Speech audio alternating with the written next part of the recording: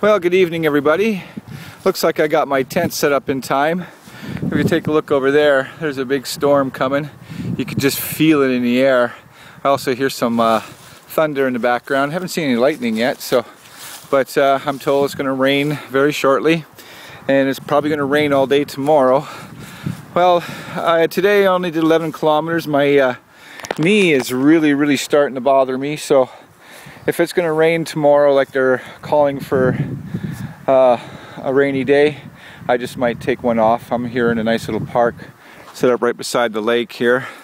There's a restaurant about a kilometer, maybe a half a kilometer up the road. I just had a nice dinner, so the nice waitress there is going to buy me breakfast in the morning, so thank you, Christine, for that. And yeah, we're going to have a nice little camp spot here tonight.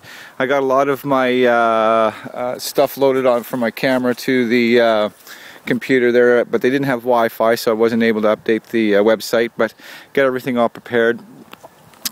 Going to get all the videos all put in as soon as I get the Wi-Fi. But yeah, hopefully my knee gets a little better.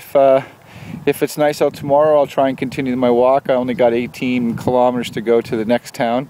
But if my knee is sore and if it's raining, might as well take my first rain day, right? Anyway, everybody have a super evening.